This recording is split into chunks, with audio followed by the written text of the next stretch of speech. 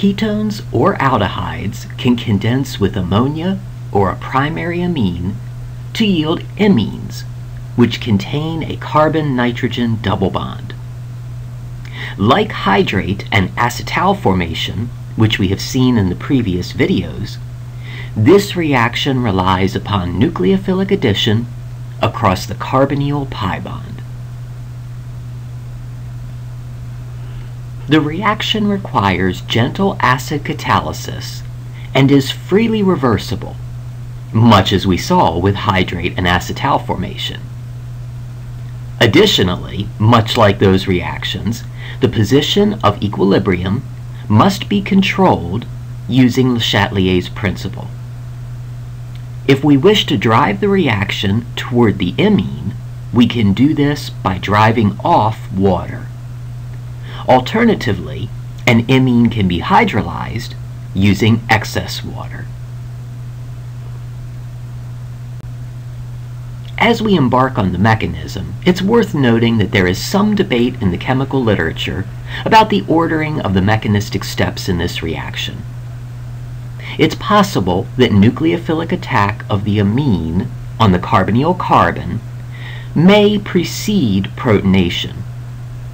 However, for the sake of clarity, the presentation that follows is presented in a fashion that is parallel to the mechanism for acetal formation that we saw in the previous video. To that end, the carbonyl oxygen is first protonated. With the electrophilicity of the carbonyl thus enhanced, the amine attacks the carbonyl carbon, pushing the pi bonding electrons onto oxygen. The ammonium ion that results from this attack then sheds a proton to the medium to generate a mechanistic intermediate known as the hemiaminal. This is analogous to the hemiacetal that we saw in the video on acetal formation and hydrolysis. Protonation of the hemiaminal on the hydroxyl group generates a good leaving group. The dissociation of water from the substrate affords a resonance-stabilized cation. The more stable resonance structure places the positive charge on nitrogen because in this resonance contributor to the hybrid, all atoms possess a complete octet. Loss of a proton from this resonance form results in the formation of the imine product. Although the formation of an imine requires acid catalysis, the pH of the medium cannot be too low.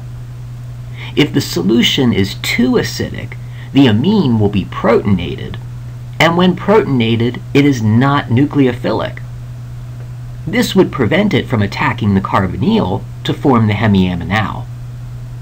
The optimal pH for imine formation is somewhere around 4.5. Imine hydrolysis involves the exact same mechanistic steps. They simply occur in the reverse order. So if an imine is treated with catalytic acid and excess water, we can drive the reaction toward the original carbonyl containing substrate. This would occur by the initial protonation of the imine nitrogen. The resonance-stabilized cation that forms is attacked by a molecule of water, and the oxonium ion that forms loses a proton to generate the hemiaminal that is the mechanistic intermediate midway between the carbonyl containing compound and the imine. The hemiaminal is susceptible to further reaction. When it is protonated on nitrogen, an ammonium ion forms, and this good leaving group dissociates from the molecule, generating another resonance-stabilized cation. Loss of a proton regenerates the original carbonyl containing compound, which in this case happened to be a ketone. In this specific example, cyclopentanone is treated with methylamine in the presence of catalytic acid in order to form an imine. If we drive off water during this reaction, the equilibrium will be pushed toward the imine. And that imine is formed through the initial protonation of cyclopentanone on the carbonyl oxygen. Methylamine then attacks the carbonyl carbon, displacing the carbonyl pi bonding electrons onto oxygen. The ammonium ion thus formed loses a proton, forming the hemiaminal. The hemiaminal, when protonated on oxygen, loses water as a good leaving group.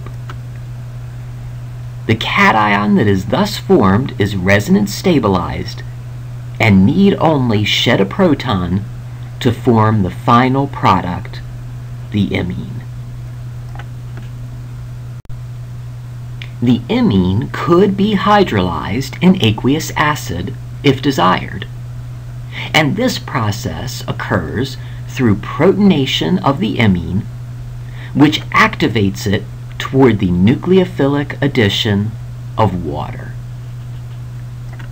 The resulting oxonium ion loses a proton to generate the hemiaminal. Protonation of the hemiaminal on nitrogen produces a good leaving group.